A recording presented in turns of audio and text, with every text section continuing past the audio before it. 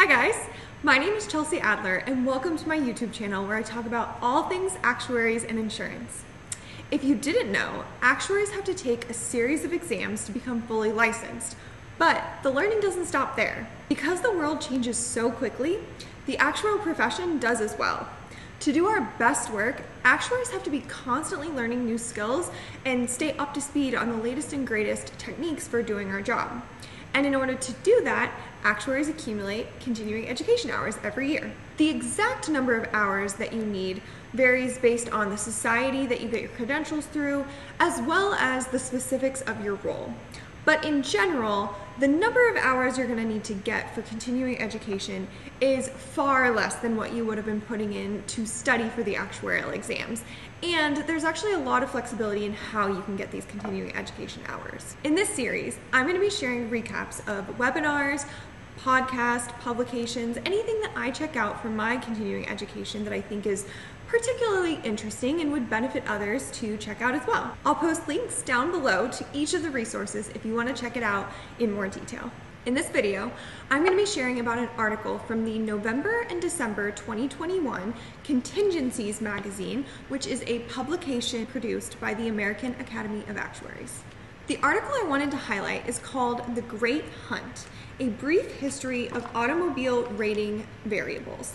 And you can find this starting on page 13 of the magazine.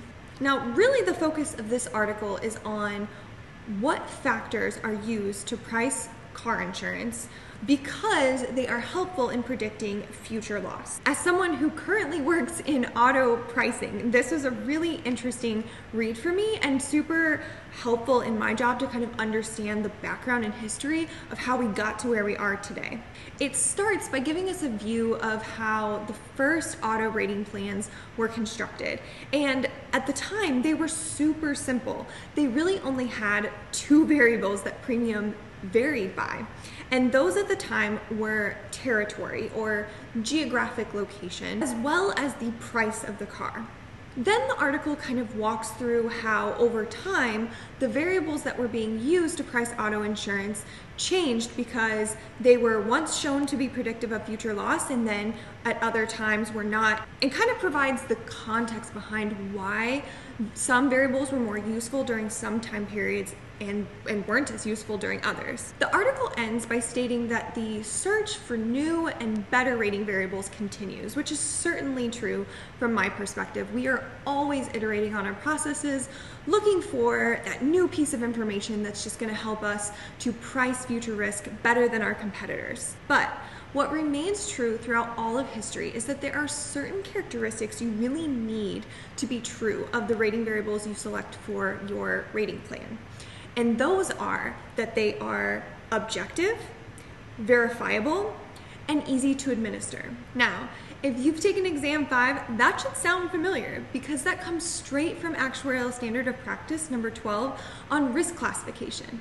Another thing that I thought was really interesting in this article is that it was clear very early on in history that one of the most important risk characteristics or piece of information that will help us predict future loss is the driver of the vehicle. And I want to read this quote by Kirkpatrick. As early as 1922, Actuary A.L. Kirkpatrick recognized the driver is, quote, by far the greatest hazard to be considered in automobile underwriting. Unfortunately, there has been no satisfactory solution presented for getting the information which will enable the underwriter to determine which drivers are good risks and which are bad. This is really cool to look back on because we've known throughout all of history that the individual driving the vehicle is a major indicator of risk, and yet we haven't always had great ways to get at that information. And now with telematics, which will allow us to know how people drive their vehicles, we can actually get at that detailed information that we've always known was really valuable. So it's just really exciting to be a part of a company who is leveraging that type of information to not only price more accurately, but also to reduce the reliance on variables that people don't have control over, which ultimately makes the rating plan and the insurance more fair overall. Thanks so much for watching. I hope you found this video helpful, and if you did, please make sure to like and comment below. This will increase the chances that other people will find this video and benefit from it too. Also, if you like this type of content, make sure to subscribe to my channel so that you don't miss out on new videos. I love connecting with you guys, so if you have any ideas about what content you would like to see or topics you'd like me to cover, please let me know. Put it in the comments below, send me an email, message me on Instagram. I would love to hear your ideas. Thank you so much for watching.